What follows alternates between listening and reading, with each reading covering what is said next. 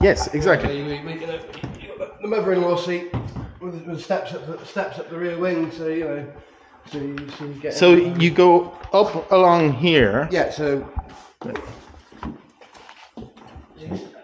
get in like that, and it's hair-raising to be driving along in these things with this, you know. I can imagine. Go over a speed bump and you get jolted and what have you.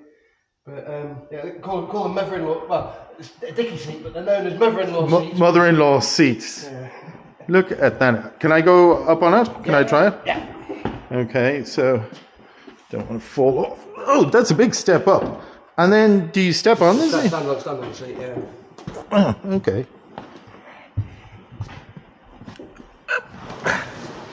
Okay, there is room here. Yeah. I mean, at speed, I'm not sure. Actually, there's a lot of room here. Yeah. It's not a bad idea for a sports car.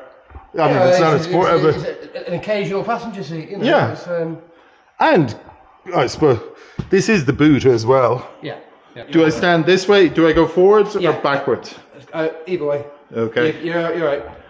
I'll just give you that. Yeah. We'll see how elegantly back in. Okay. That's amazing. How heavy is it to open?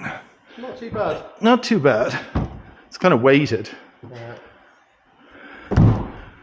We had a Phantom 2 recently that had one of these seats, and we took it down to a show, and we got 15 cases of champagne in the back. In the back. Did you? That's pretty impressive.